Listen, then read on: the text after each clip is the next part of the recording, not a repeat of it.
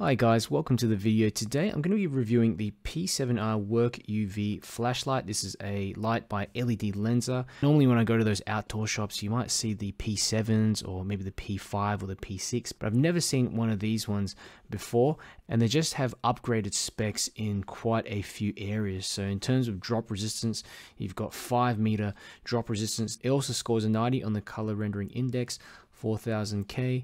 That's good, especially if you are using this flashlight for work, which is what it's marketed for. So if you need a light that you can recognize different colors on there accurately, you're going to need something recommended 90 plus, and even the ring light that I'm using here is about 95. It's also got a UV light included, which I thought was a nice bonus, and I wonder if it's actually on the side of the flashlight behind it or it's a separate module in the head of the flashlight. We'll have a look and find out. 1200 lumens, 240 meters in terms of the beam length. Now Ledlenser don't actually provide specs on what type of LEDs they use inside their flashlights, so they're probably an in-house one, or maybe they just don't state it. But we'll have a look inside and see what's included. 7-year warranty, which is good. Here's some more information on the side of the flashlight. There's a boost mode, 1200 lumens, and dips to 900. Starts out on high with 900 lumens, and the lowest mode 15 lumens. And you can have a look here as well. Good to see that it runs off a 21700 battery, IP68 water resistance. You have a bunch of materials here, it comes with a whole bunch of these little supplies.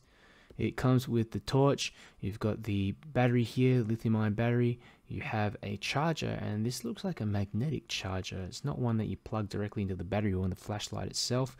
The charge is included, you get the holster. This looks like a charging dock of some sort there. This here is the belt clip, flex sealing technology. I wonder if it's something to do with the water resistance and maybe the shock resistance as well. But you can see there's actually a bit of a light output here. So constant light, 900 lumens, says that it can hold 900 lumens for 2 hours before it drops to 15 lumens and holds for another 2 hours, 2+ hours it seems. So 3-meter drop resistance, robust, flicker-free light. It's got that UV light functionality. You can use it on banknotes, IDs, and things like that to identify fake documents. You've got ability to detect particle fluid detection, so anything that fluoresces under UV light.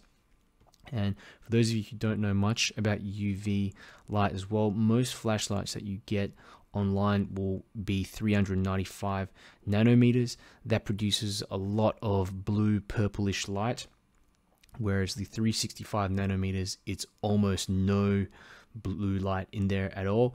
Wherever you shine it on, unless that thing you're shining it on actually fluoresces, has some dyes or anything else in it that would fluoresce, you just don't get that much blue light coming out of it, which is good. 365 nanometers still falls within the UVA spectrum. Let's have a look. I'll just read this out for you. The P7R Work UV is the perfect tool for professionals. Water, dust, shock, and chemicals cannot harm this robust flashlight. In addition to its powerful light output and natural color rendering, the light has an additional high contrast UV light on the side of the housing, which can be used for a variety of needs such as checking the authenticity of documents or searching for liquids. The practical magnetic charging system and other proven Ledlenser technologies make the P7R Work UV the first choice for true professionals. All right, so let's open it up and have a look what's inside. All right, so this is what's included in the box. There's a lot of stuff in here. I've never had a flashlight that has this many accessories included. Normally you got to buy them separately.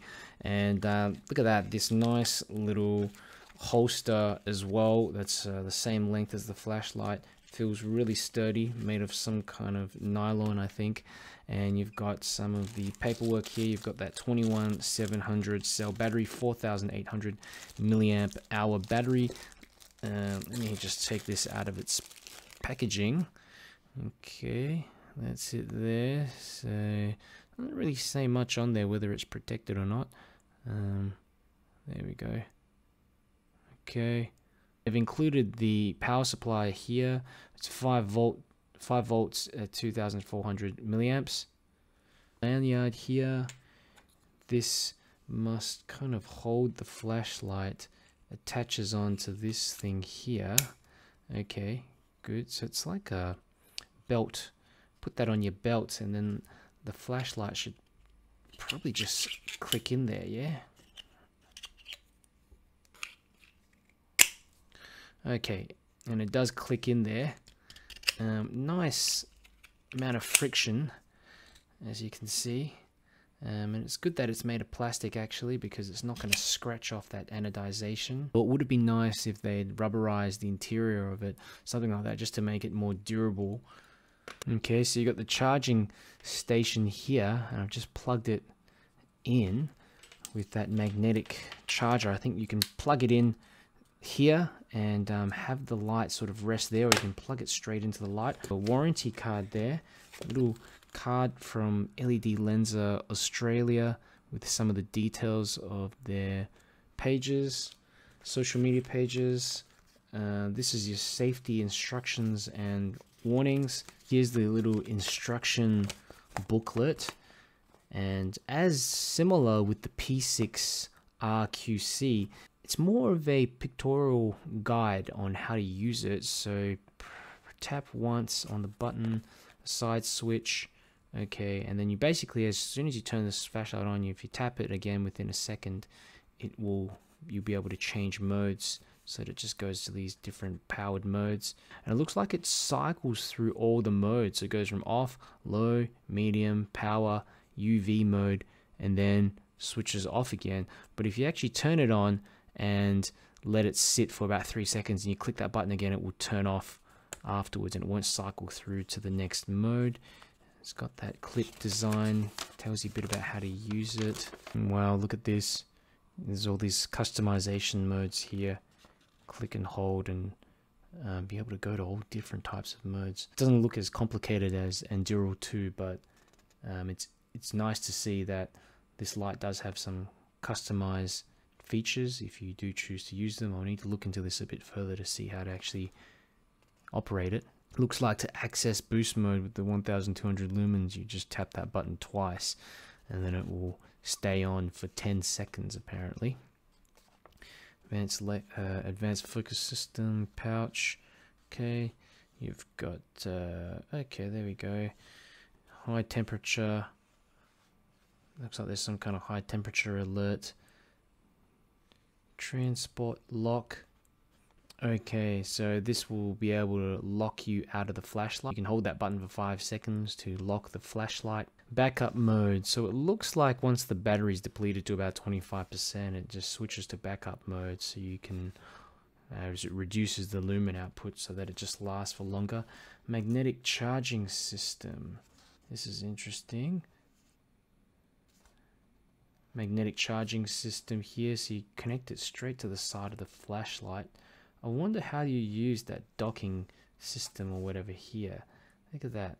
You can actually connect it onto the dock.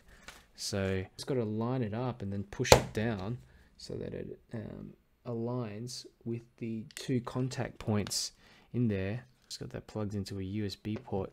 I wonder how easy it is to get that in and out there. So if I'm like here and I just say I want to just dock it.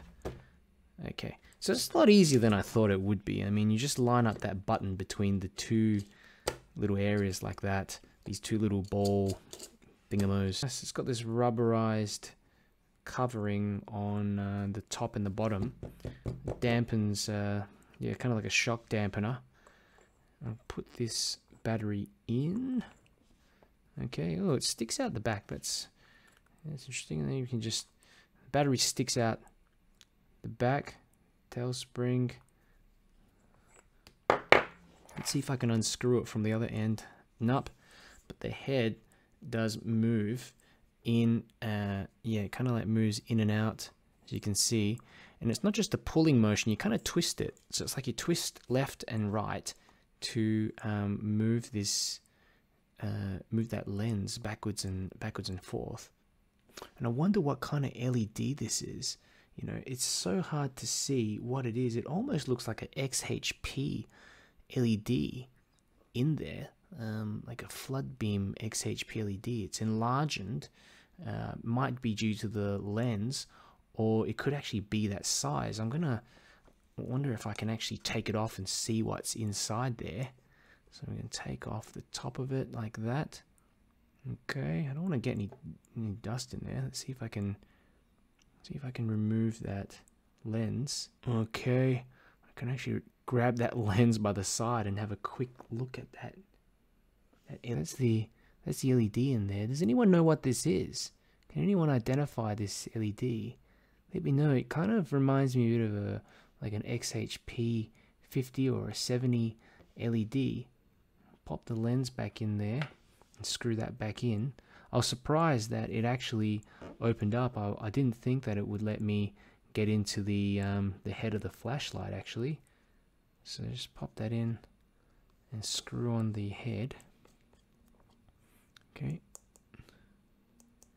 This has got looks to be like a glass lens in the front end. The lens inside is made of some polycarbonate or plastic, as you find with a lot of those internal lenses. And let's drop in the module. Let's drop in the battery here at the back and screw it back in.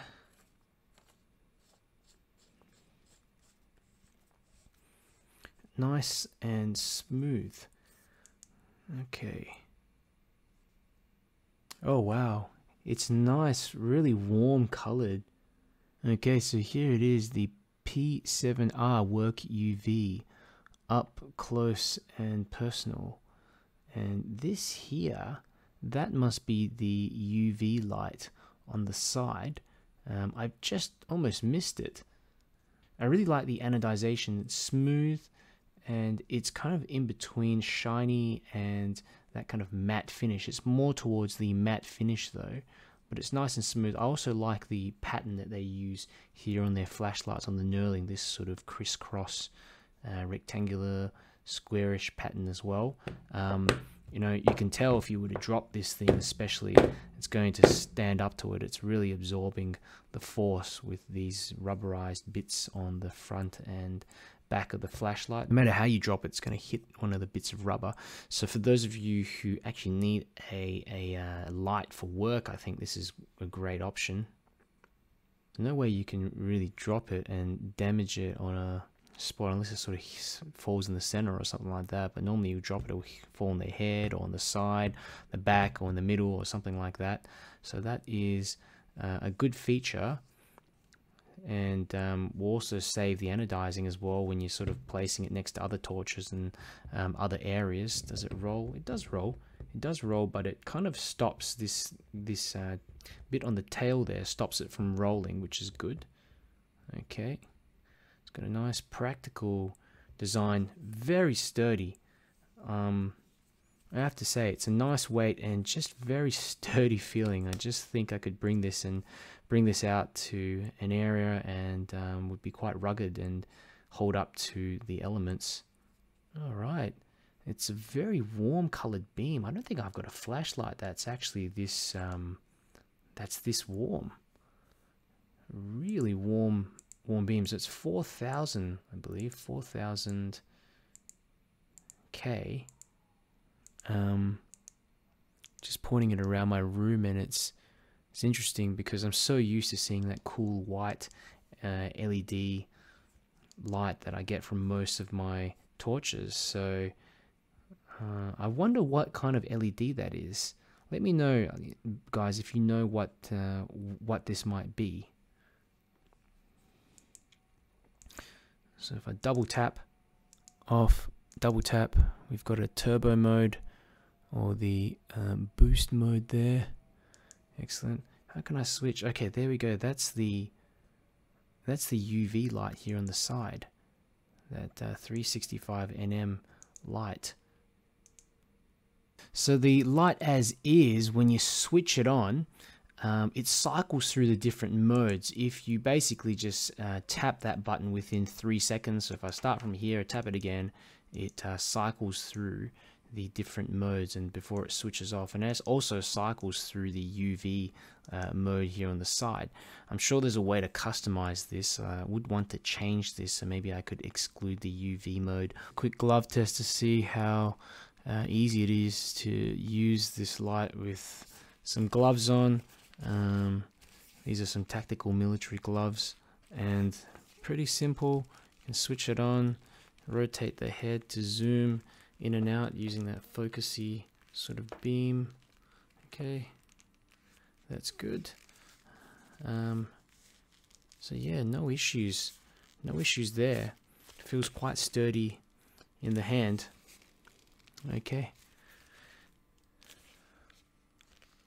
Okay, so what I'm going to do is I will do a few little tests with my light meter, and following that we'll do some beam shots. I'll use this light for about a week and come back with you with my final thoughts and observations. Right, I'm down a dark alley over in Melbourne and got out the P7 Work UV light. I've changed the mode so that we've got low, medium and high, and we'll start off on low. Remember, this is a really warm beam, barely see it. There we got like the medium mode, and we'll go straight to high. Oops, that's a turbo mode. Nice diffused beam, and useful as well. The full mode, the boost mode, only works for about 10 seconds before the light switches off, and then you've got to reactivate it again for a second time. The camera doesn't quite pick it up, but it does reach right at the end of this alleyway. Okay, but if you want it to stay on for longer at that 900 lumens, you're just going to need to switch it straight to that high mode here. So it can hold this mode for apparently 2 hours, according to the manual. But if you want to switch it on to that boost mode, 1200 lumens, that's only going to last you about 10 seconds, and then you'll have to keep continuing to reactivate. But it's a nice warm beam, good for being able to pick up colors, identify colors. So what we'll do, we'll just turn it on to the boost mode, and I'll focus it a bit. Oop. So that's the wide beam, and that's the focus. And you actually get a lot more lumens, probably about 30% more lumens if you activate that wide mode, because as you rotate that lens, it restricts the amount of lumens captured from the LED. Try again. So we'll go wide mode, and we'll narrow that beam down. Doesn't produce as tight of a beam as I expected, but I think it produces a very useful beam, and I like the color of this light. I don't have any other light that is 4000K.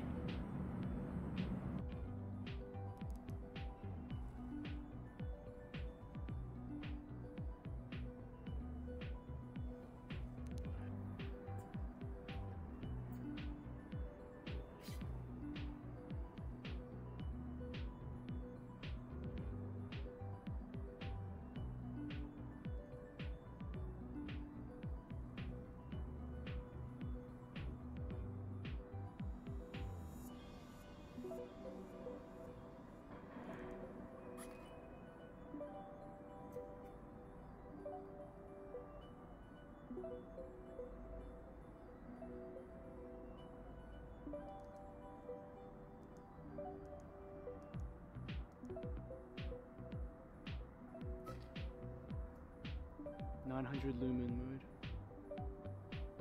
Can hold 900 lumens for 2 hours, according to the manual.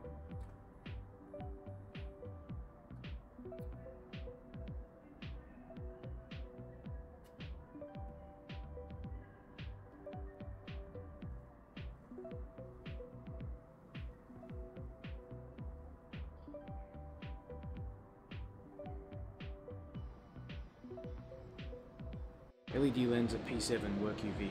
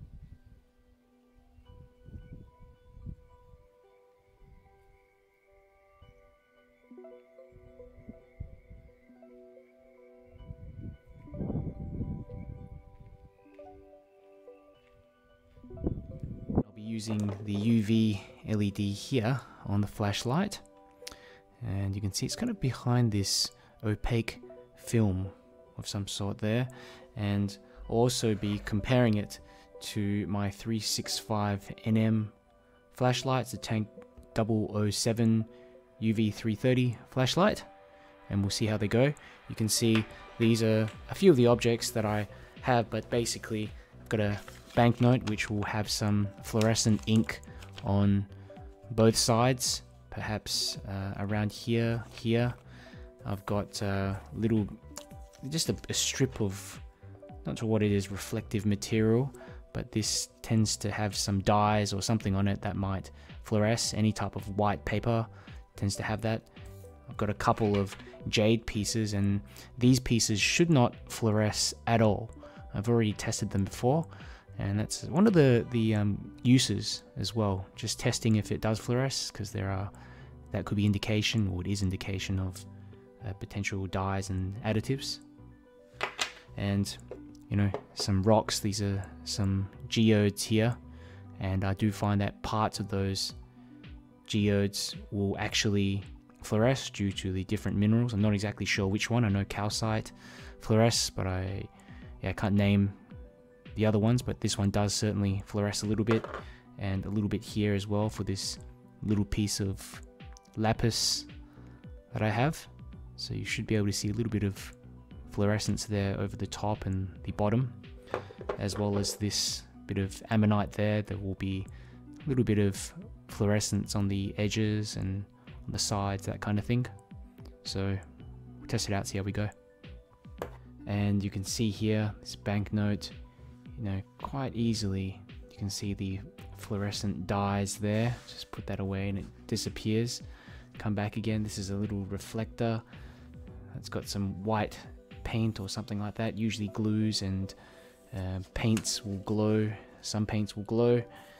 And have a look on the back here, a little bit of fluorescence there as well on the right side of that banknote. I am noticing that this UV light is also putting out a bit of visible light too. And if we have a look at some of these rocks, these are just some rocks that do fluoresce under UV light. These ones shouldn't here. And you know, one of the interesting things with UV light is that it can also be used to detect fake minerals and gemstones and stuff like that. So these should not fluoresce.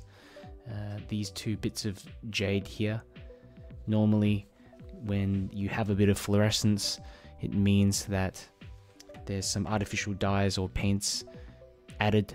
So these are looking okay, and you can see these rocks here, this is a little bit of lapis, and the surrounding rock is kind of fluorescing. It's hard to see it on camera, but it is a little bit. Okay, normally it exhibits more fluorescence, but yeah, you can see here as well with this ammonite bit, the little, I don't know what you'd call them, these little veiny bits that come out, emanate from the center. They're also glowing a little bit. Okay, but it's not too apparent. I can see it more when I can see it more just myself without the camera.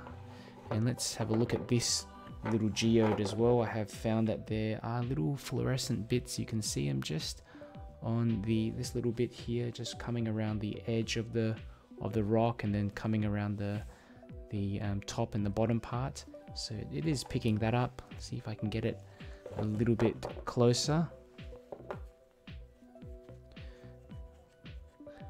Tend to wear gloves as well, just to make sure that I'm minimizing my exposure to the UV light.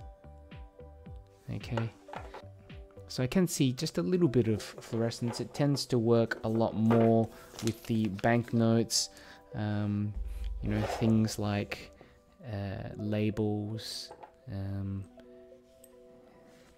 you know, I'd say mainly it'd be quite useful with some of the obvious stuff like banknotes, maybe a bit of the mineral as well. I would definitely be able to use this at night time, maybe with some fossicking, but I just have to really keep an eye out. And here's a comparison. I'll just swap in another light that I have, and this is a 365 nm light as well, and as you can see, it's quite different. You know, you can see a lot of fluorescence here. This is what I was talking about there as well, with the little bits of glowy, looks kind of greenish to me there, and then also here on top of that rock. Okay, a lot more fluorescence. Of course, this beam is also very focused. It's looks like it is a flashlight beam, and the LED on the P7 Work UV is more of a yeah, it looks like a smaller LED, not so focused, but this one definitely produces less visible light in a focused array. So that's it. Alright guys, I've used this light for just over a week now, and I've been very impressed for a few reasons. I'll go through some of them now. This is the only light that I have in the Ledlenser Work range, but it's certainly a significant step above their core range. I've got a couple of those. I've got the P6 RQC and also the P17. I used to have a P7 core, but that got stolen out of my car many years ago. But compared to those, this light really feels like it was built for a mission. There's just this protective shock absorbing material here, as you can see on the front, on the back of the tail cap, and it really withstands a lot of force. And if you look on the website, it's actually rated to 3 meters. So that's pretty impressive, considering it's unlikely for you to drop that light from the distance. Most times when you drop it, it's mainly from the waist. To top things off, it's also rated for chemical resistance, and having a look on the Ledlenser website as well, they define chemical resistance as resisting oil, diesel, brake fluid, and other solvents. So really a good bonus, considering if you're using this for work purposes, or yeah, just even around a factory, around the house or something like that. As you can see, the light has a protective glass lens on the front, and that's something that I really like with all of my TIR lens lights, because the TIR lenses are normally made of some type of polycarbonate, some type of plastic, and they do get scratched quite easily. So looks like Ledlenser did preempt that and put a glass lens there. You can actually unscrew it, and the lens is attached to this bit of shock absorbing material here. So that's a really good little addition. So as you can probably tell, this flashlight has a premium feel about it. There's a few reasons for that. The anodizing, and I've talked about this a little bit before because I do have my old Ledlenser P17 here. Now this thing is 12 years old, and it's been rattling around in my suitcase. You know, I've taken it out on a few trips here and there, not really bothered about what it comes in contact with. I've just chucked it in with a whole bunch of materials, metals and things like that, and I mean there's a few little scratches on it, but apart from that, the thing's in pretty good nick.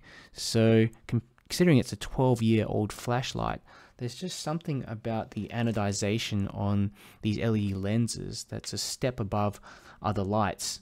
And just as a little bonus, I just thought I'd show you my old Ledlenser laser that I bought when I was probably 17 or 18. And you can see it here. I've kept it mainly in the case, but if you bring it a bit closer as well, having a look at it, there's really not even a scratch on this thing. And you know, the anodizing plays a big factor. There's different types of anodizing, and if you're using that HA3 anodization with products, you're going to get a lot more durability. It's hard to say sometimes, hard to know sometimes what type of anodizations manufacturers use, but these two products have stood up to the test of time. Unfortunately, I don't have my P7, but hope that kind of illustrates the point. Alright, so going to the next point, I'm really happy that this thing actually runs on a 21700 cell battery. These are quickly becoming the standard in flashlight batteries. High capacity, high draw, what more can you want? I also tried this with a couple of 21700 cells, the Samsung 30T and the 40T, and found that they worked well, no issues at all. There was enough room in the front and back, but there was a little bit of rattling I did find with my 30T and 40T, so that's something to keep in mind. I know sometimes what people do is that they just wrap the cell maybe in a little bit of tape and then pop it back in there, and it stops that rattling, or they might put a bit of paper, wrap a little bit of paper around the outside. That works pretty well too, but just something to keep in mind. Ledlenser have only in the last few years, as far as I know, switched over some of their flashlights to rechargeable batteries, and I really recommend buying these ones over the alkaline batteries. You have a lot more efficiency and also higher draw rates from these batteries. I tend to find that with alkaline batteries, you do get reduced voltages and draw as the battery gets more worn out. And I mean, you still get the same thing with lithium, but you can charge them up. And with good lithium cells, they do tend to provide good amp draw, decent amp draw right to the end of their cycle. So it's good to see that there's no kind of proprietary battery that you need to use in these things. Sometimes these large companies and torch manufacturers tend to get into a lot of proprietary stuff, and it makes it difficult for people to then replace it if the company stops producing those batteries or products. So I don't normally buy flashlights that have their own proprietary battery in there. Another positive was that I found it had a color rendering index of 95. Now this is higher than the specified 90 on the spec sheets, and also found it had about a 4000K tint, so a very warm beam. And I do prefer those warmer beams now. They just tend to be a lot easier on the eyes. Feels like warm sunlight rather than a really harsh sort of colder light, which I do find with some of the other LEDs like the SFT40. Throws pretty far, but it's not a very pleasing color temperature. I measured these using my Opal Light Master Pro. I'll put some of those up as well in the video, some of those measurements up in the video so you can have a look. Okay, so the charging cable. Now this can be a pro or a con. Now some people like the feel of these cables because it's just easy, right? I mean, I've got a Surface Book 2, Microsoft Surface Book 2, and it has something like this, and it makes it easy, right? You don't have to think, you just chuck it on there and it charges. No need to connect or fiddle around with the cords and stuff like that. With USB-C, it's a lot easier, but something like that is great. However, I do also have an external charger, my own X-Star charger, so I can pull out that battery and charge it if needs be, if this little proprietary cord breaks. So that's about the only thing to keep in mind as well. If it does break, then you're gonna have to order another one and get that sorted, because it's not going to be able to take a normal USB plug. But yeah, if you have another battery charger, then you can use that to charge your 21700 cell, or you can just use another 21700 cell. As I said, unprotected ones work just as well. Something that I really welcomed with this flashlight was the IPX68 rating. I've used this around and in water, also just played around with it under the tap and things like that, and it's been fantastic. No issues there. So it is rated to 1.5 meters underwater for 30 minutes. And it has this stuff, has something called Flex Seal technology, and what that means is basically when you're moving that head of the flashlight backwards and forwards like that to focus the beam, it maintains that seal. So yeah, that's a good sign. You don't want any water to get in there. Now moving on to one of my most favorite features of this flashlight, and that is that it is programmable. So you can add as little or as many different modes on this light as you like. For example, you could have a low mode, or you could have just a high mode. That's it. You can also add multiple modes, so you can go in and select, say, like a low, medium, and a high mode. That's what I've programmed this too, or you can just have it on the UV mode and that's it. You know, there's unlimited choices in which modes you select. There is a bunch of other modes like strobe, there's beacon mode as well. There is a light ramping selection mode as well that just lets you stop it where you want to add that particular stage on the ramp to that mode as well. And it's quite simple to do that as well. So essentially all you have to do is just switch on the light and then hold that button for 5 seconds.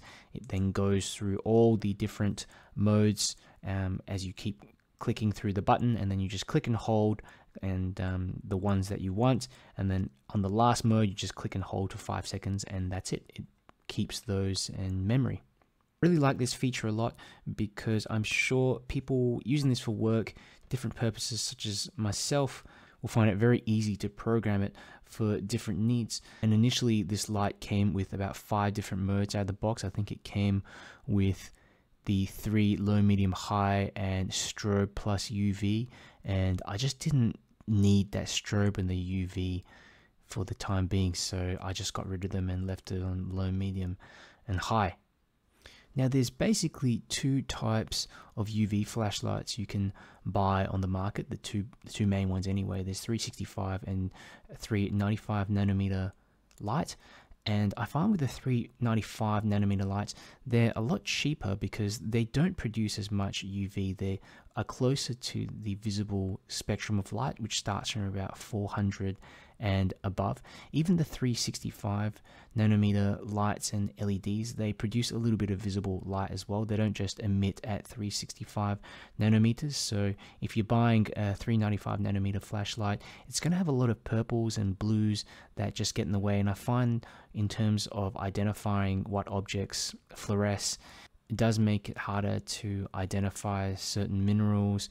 With banknotes, fluorescent ink, I find that's completely fine. You're not going to have an issue with that. But for most purposes, really, I'd recommend the 365.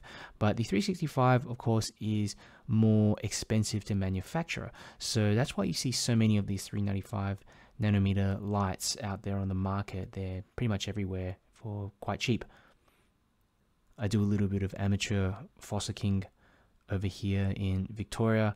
You can also use it for plastic curing.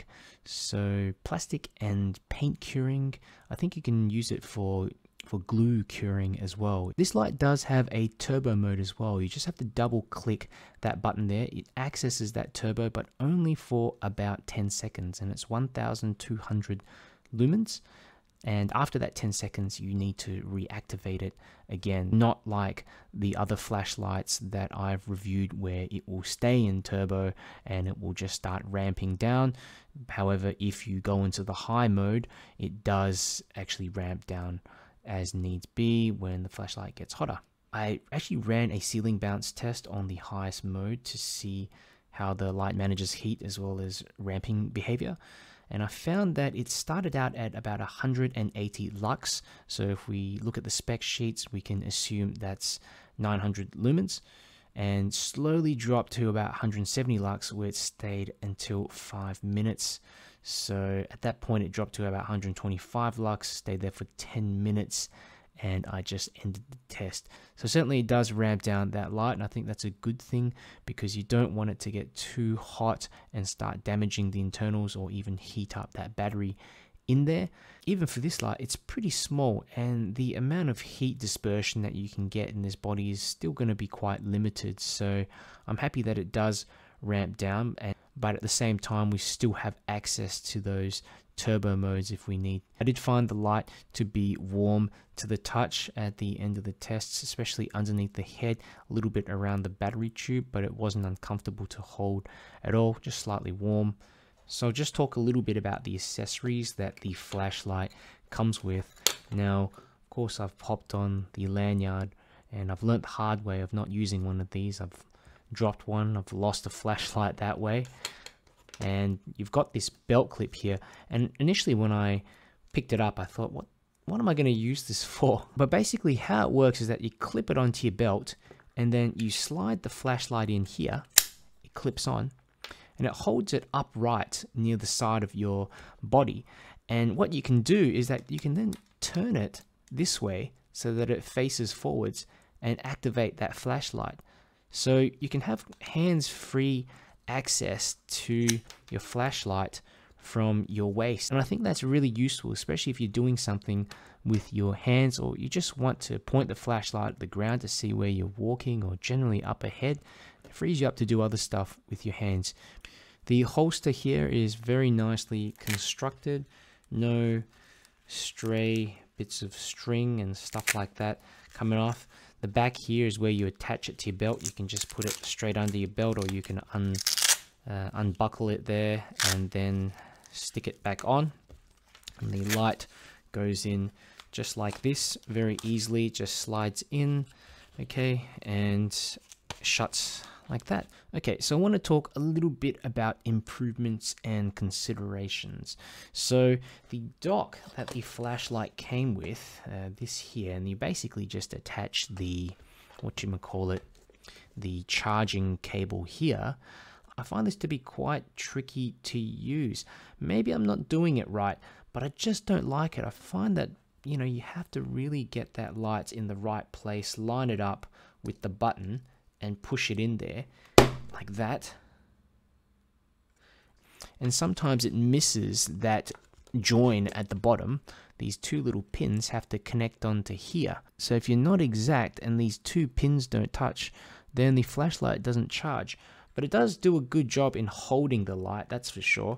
And I find that if I just align that middle button with these two rollers here on the side, it makes it a lot easier to make that connection. So one thing that I found a little bit tricky to understand was the instructions.